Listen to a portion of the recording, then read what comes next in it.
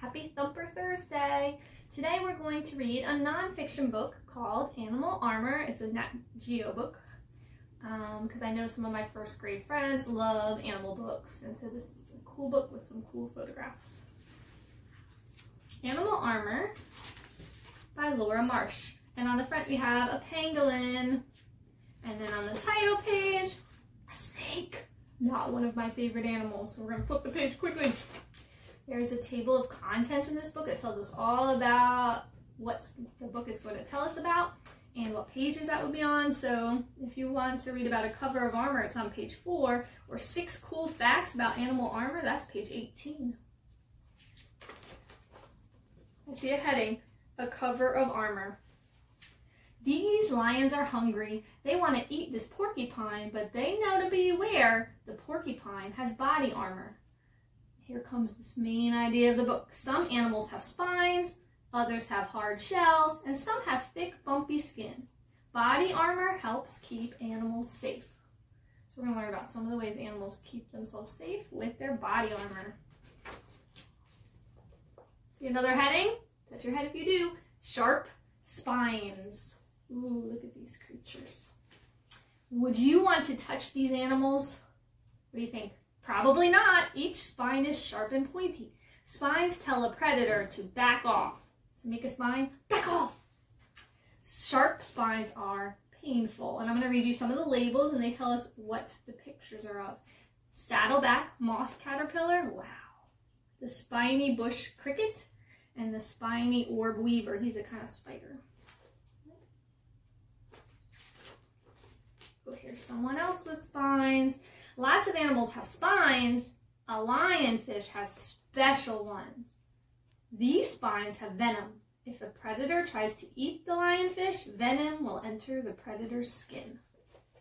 Here's the label that tells us that's the lionfish. And then the word venom, which is a key word on this page, is a liquid some animals make that kills or harms other animals. Ooh, I don't think I want to meet a lionfish.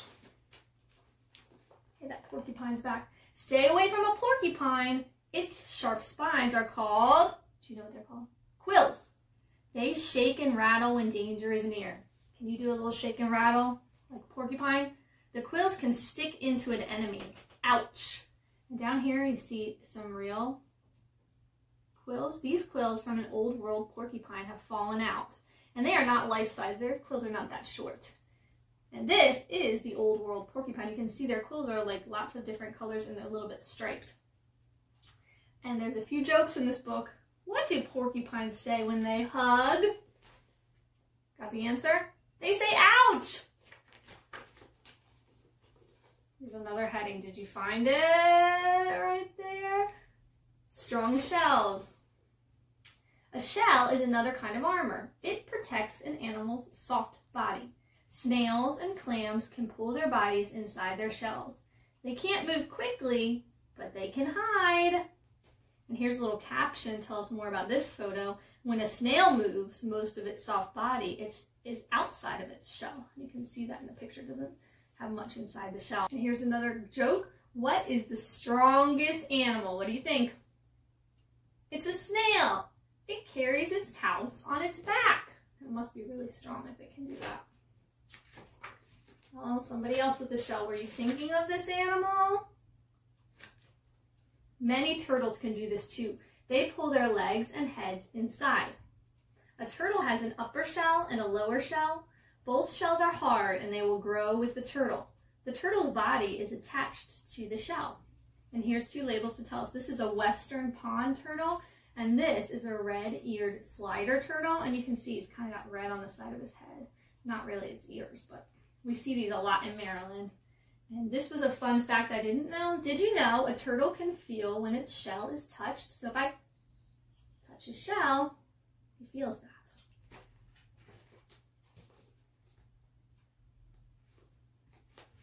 Other animals have a hard covering over their whole body, even their legs. And they show you close up here what all of these are on the beach. And these are Christmas Island red crabs. And this is a damselfly right here. And it says, this kind of shell doesn't grow. When the animal grows, its shell gets too small. and the animal sheds the old shell and then it makes a new one. This is called molting. And you can see here, here's the old shell of the damselfly and it's climbed out. The damselfly sheds its old shell.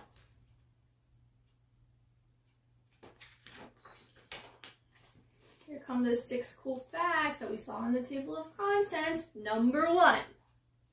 Many people think that porcupines shoot their quills. They don't. Some porcupines have quills that come off when a predator touches them. Number 2, a pufferfish has spines that lie flat, but it can swallow water to make its spines stick out. Number 3, many animals with body armor move slowly. The armor protects them when they can't get away from predators, like snails and turtles. Number 4, all birds have scales. Did you know that? On their toes. And this picture shows an eagle's toes. Scales on their toes. A giant clam can be 4 feet long and weigh as much as 3 adult men, up to 500 pounds. Look how big that clam is. And number 6 fact, a hedgehog has spines on its head and its back. When it rolls into a ball, its soft face and belly stay safe from predators. How cute is that little guy? So cute. I spy a heading. Do you spy a heading? Right there, it's purple. Super scales. There's also a label right here that tells me this is a marine iguana, and this is a king snake. Not my favorite. When you think about reptiles, do you think of scales? Scales are small, hard plates on the skin. Lizards, crocodiles, turtles, and snakes have them. Scales protect their skin.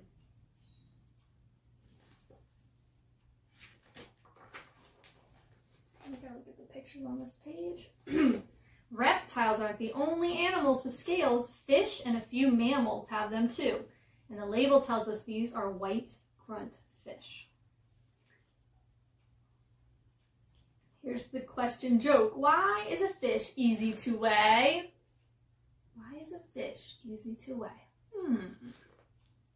Because it has its own scales. And some of my friends know this creature. This is a pangolin. The label tells me that. The pangolin is a mammal with thick, sharp scales. It can roll into a ball. This makes it hard for predators to eat. And so this creature here is down here, rolled up into a ball. And it says a pangolin rolls into a ball for protection. That's pretty cool. If you remember, we once watched a video of one rolling up.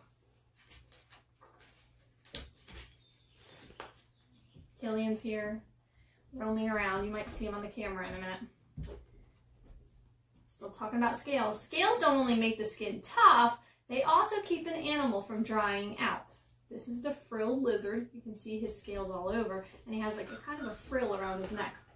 In hot areas, water is hard to find, and animals with scales need less water to live. And this is the thorny dragon. So it keeps them safe. Scales keep them safe by protecting them from losing water. So if they lost water, they would get sick. Ooh, there's some camouflage going on this page. Look in the pictures and see if you see any creatures hiding. We'll look at this one first. See anybody here? It says in the label there's a green crested lizard. I'll give you a minute to look, and then I'll point him out. You see him here? He does really blend in nicely. Scales have color. They form patterns too. This helps an animal hide from its enemies. Can you find the animals hiding here? Up here it says there's a leaf chameleon hiding. Do you see him anywhere? There's his nose, there's his mouth, there's his eye, and there's his back and his tail. And then here is the great rockfish, and his colors really blend in with the rocks at the ocean, on the ocean floor. You see him? There's his eye right there. There's the great rockfish. And then the end of our book has, like I say, for dessert, a glossary with pictures. And it has the word mammal, predator, reptile, and venom, if you didn't know those words. And that is the end of our book called Animal Armor. I hope you enjoyed it. Today is a mismatch day, so I hope you are mixing and matching your stripes and polka dots. I have polka dots here and stripes, ladybug polka dots and stripes. I miss you all. I hope to see you soon, And I look forward to reading you another book tomorrow. So take care. Bye-bye.